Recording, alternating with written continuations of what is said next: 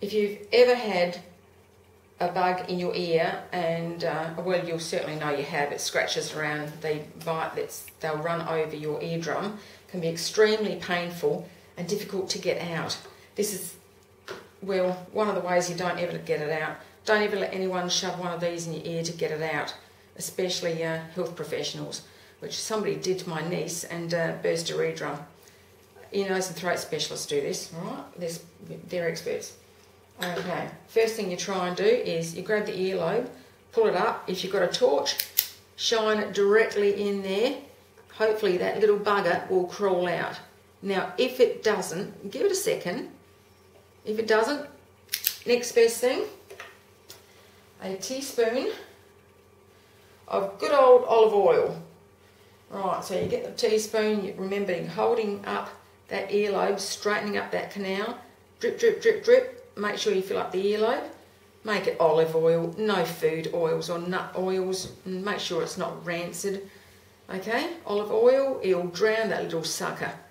Okay, if you don't have olive oil, get about that much salt. Okay, pop that into a little bit of cool boiled water.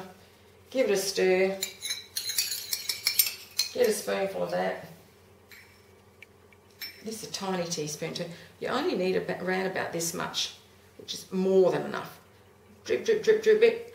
Holding up that lobe, so you straighten out the canal. Drip, drip, drip. In she goes, filling up that earlobe. So once you've got that full of whatever is in there, don't forget the next day when you go to the doctor, tell them what you put in there. You want to flush it out, okay? Give it a good minute and ask your patient to put the hand over that tissue. Turn your head over, please. Keep that head turned over for a full minute.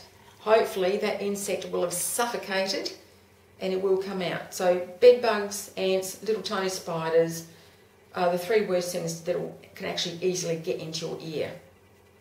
Alright, once you've done that, lifting up, there you go. There is our little insect. Well, just kidding. But that's how to get an insect out. So remember, never put anything smaller than your elbow in your ear. Okay? That's it.